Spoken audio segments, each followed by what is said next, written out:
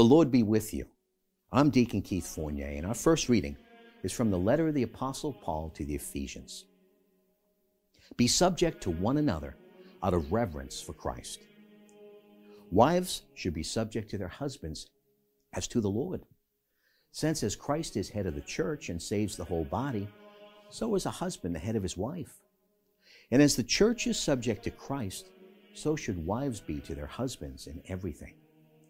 Husbands should love their wives, just as Christ loved the church and sacrificed himself for her, to make her holy by washing her in cleansing water with a form of words, so that when he took the church to himself, she would be glorious, with no speck or wrinkle or anything like that, but holy and faultless. In the same way, husbands must love their wives as they love their own bodies. For a man to love his wife is for him to love himself. A man never hates his own body, but he feeds it, looks after it. And that is the way Christ treats the church, because we are parts of his body. This is why a man leaves his father and mother and becomes attached to his wife, and the two become one flesh. This mystery has great significance, but I am applying it to Christ and the church. To sum up, you also, each one of you, must love his wife as he loves himself, and let every wife respect her husband. And our response is from Psalm 128. How blessed are all who fear Yahweh, who walk in his ways. Your own labors will yield you a living. Happy and prosperous will you be.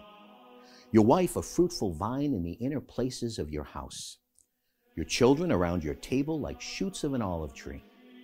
Such are the blessings that fall on those who fear Yahweh. May Yahweh bless you from Zion. May you see Jerusalem prosper all the days of your life.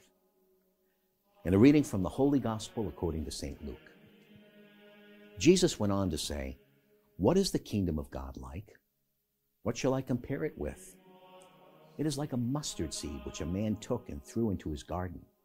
It grew and became a tree, and the birds of the air sheltered in its branches." Again he said, "What shall I compare the kingdom of God with?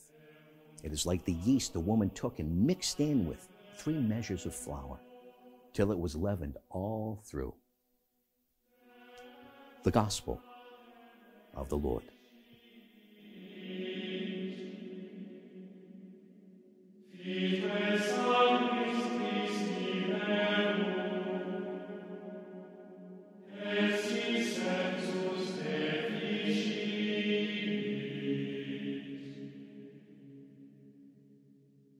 Alleluia.